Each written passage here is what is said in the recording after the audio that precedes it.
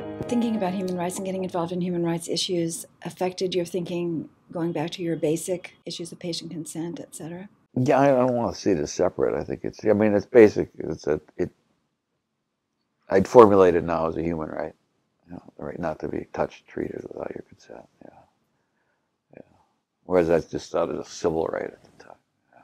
So it's locked into the American legal system where it's either a civil right or a constitutional right.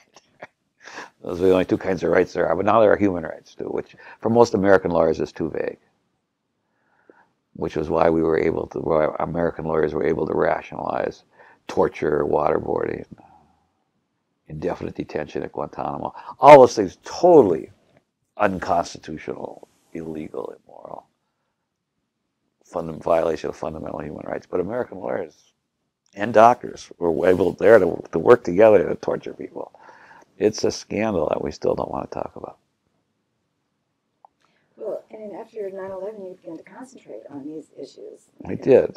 I couldn't help it. I mean, because the country was changing, and not in good ways. And we haven't gotten over it. I did believe, this sounds like my HIV/AIDS days again. I did believe that we'd get over it in a year or two. How naive is that? I really did. If this is a bad pat, we're going to get through it. No, we still haven't gotten over it. If anything, it's just as bad now, or maybe worse.